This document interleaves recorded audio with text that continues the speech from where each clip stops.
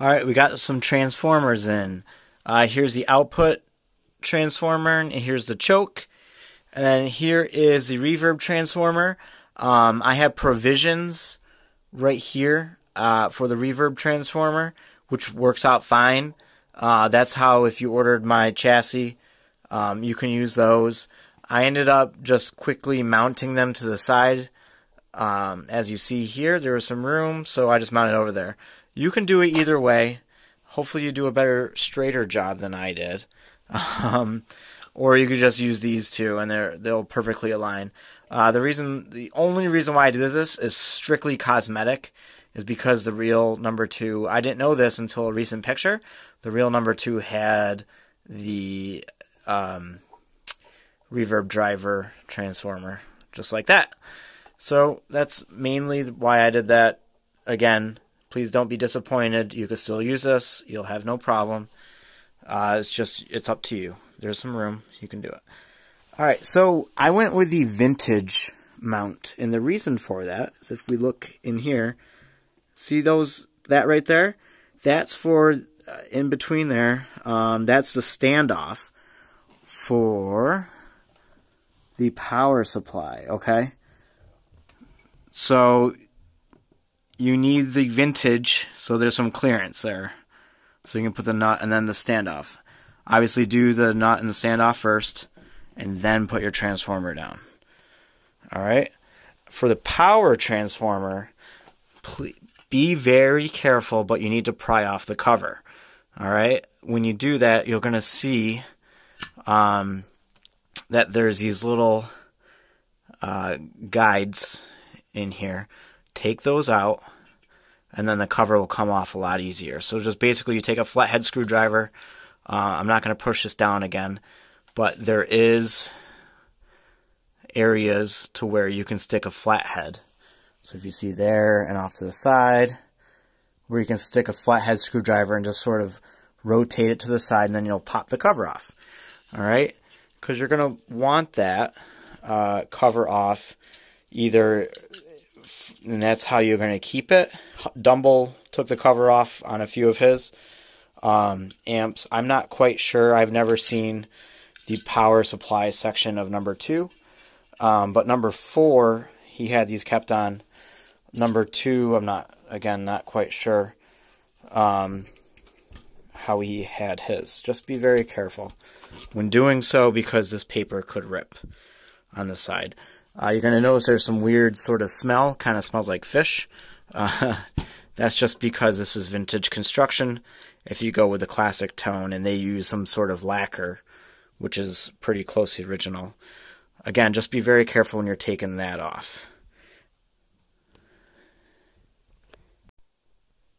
Using Steel String Singer number 4 as a guide here, I'm going to put the brown and the power input from the outlet, and the power on and off is going to run directly over there. You know, obviously just follow your diagrams for your voltages for whatever country you're in. And then this is your high, basically your high voltage line and your center tap, as well as the heater voltage coming out on this side, and then we'll just run it appropriately. I don't have that vertical support installed yet on mine, but yours, if you have mine already, you're going to have your rectifier right there. You're going to mount it on the side and run the wire straight there.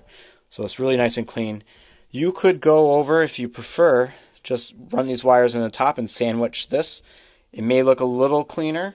I might run mine without the top on it, just leave it as is. So you have some choices, whatever you prefer cosmetically. Alright, so here's another day's worth of progress. I'm going to combine a few different days of progress in this video. And what I started working on is routing and cleaning up, tying down the wires, the coax wires.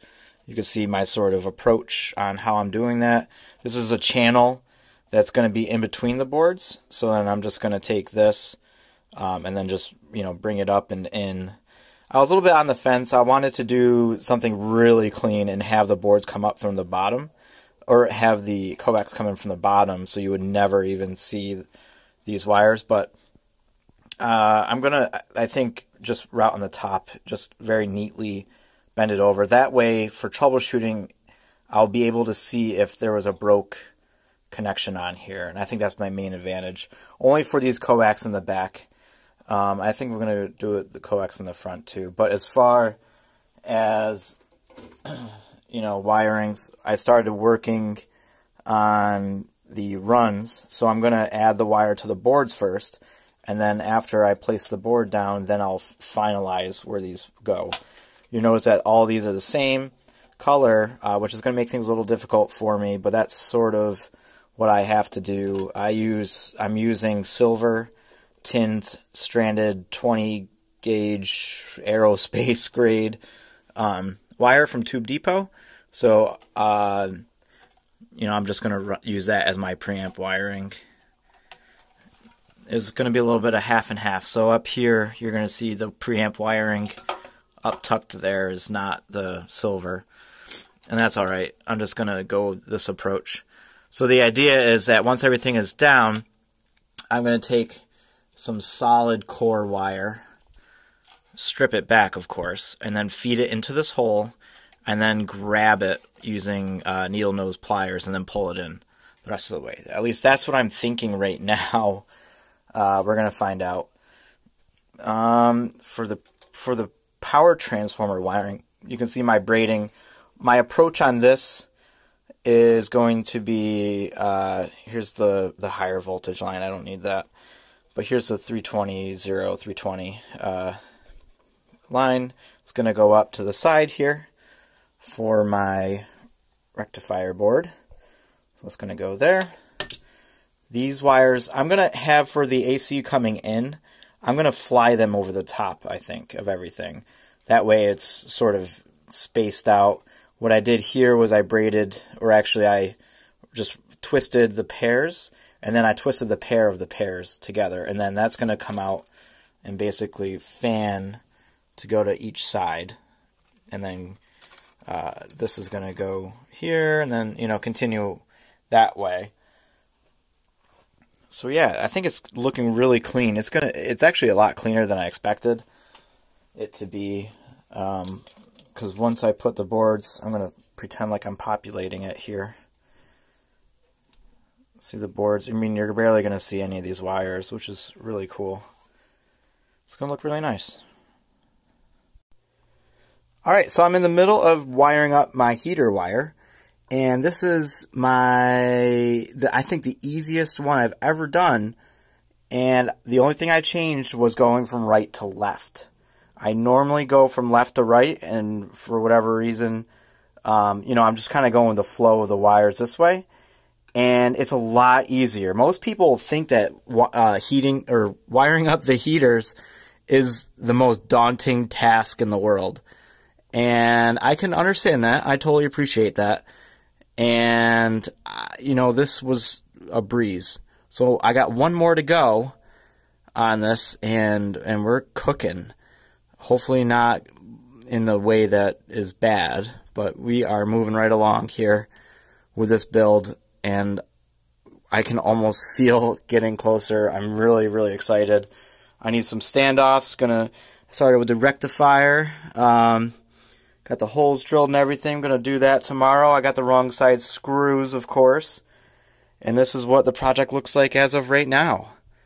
Literally right now. For the next 5 seconds, and then I'm going to finish up the heater wire.